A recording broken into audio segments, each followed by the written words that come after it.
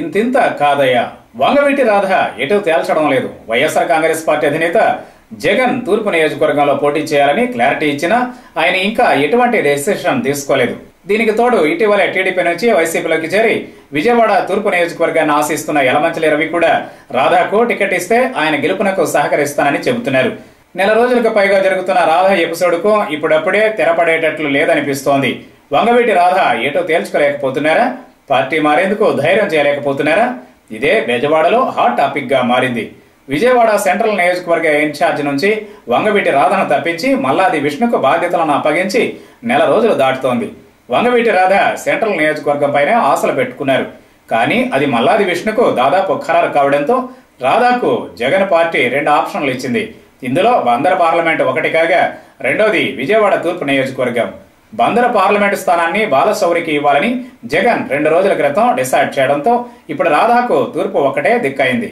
తూర్పు నియోజకవర్గంలో పోటీ చేయనని రాధా భీష్మించుకుని కూర్చుంటే ఇక ఎక్కడా అవకాశం లభించకపోవచ్చు. అయితే వంగవీటి రాధ మాత్రం తన అనుచరులతో కూడా చర్చించడం మానేశారు. దాదాపు నెల రోజుల నుంచి మౌనంగానే ఉంటున్నారు. ఇటీవల వైఎస్ఆర్ కాంగ్రెస్ పార్టీ రాజ్యసభ సభ్యుడు విజయసాయిరెడ్డి కూడా రాధతో చర్చలు జరిపారు.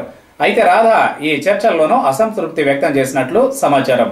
అంతేకాదు రాధా పార్టీని వేడకుండా ఉండేందుకు పార్టీ అగ్రనేతలు వత్స సత్యనారాయణ, పెద్దిరెడ్డి రామచంద్రారెడ్డి, పార్థసారథి వంటి వారు కూడా చర్చలు జరిపారు. రాధాకు జగన్ ఇచ్చిన హామీలను ఈ సందర్భంగా ప్రస్తావించారు. అయితే రాధా మాత్రం తనకు సెంట్రల్ నియోజకవర్గం సీటు కావాలని పట్టుదలగా ఉన్నారు. కానీ సెంట్రల్ సీటు ఇవ్వాలని తూర్పులో పోటీ చేయమని జగన్ రాధాకు వర్తమానం పంపారు. తాజా పరిణామాలతో తూర్పు నియోజకవర్గం నుంచి టికెట్ ఆశిస్తున్న యలమంచిలి రవి కూడా రాధా పోటీ చేస్తే తాను మద్దతు ఇస్తానని బహిరంగంగానే ప్రకటించారు. ఇది ఒక రకంగా రాధాకు సానుకూల పరిణామమే. యలమంచిలి రవి, వంగవీటి రాధా కలిసి పనిచేస్తే నియోజకవర్గంలో గెలుపు సాధ్యం అవుతుందని కూడా విశ్లేషకులు భావిస్తున్నారు. అయినా రాధా మాత్రం ఎటువంటి నిర్ణయం ప్రకటించడం లేదు.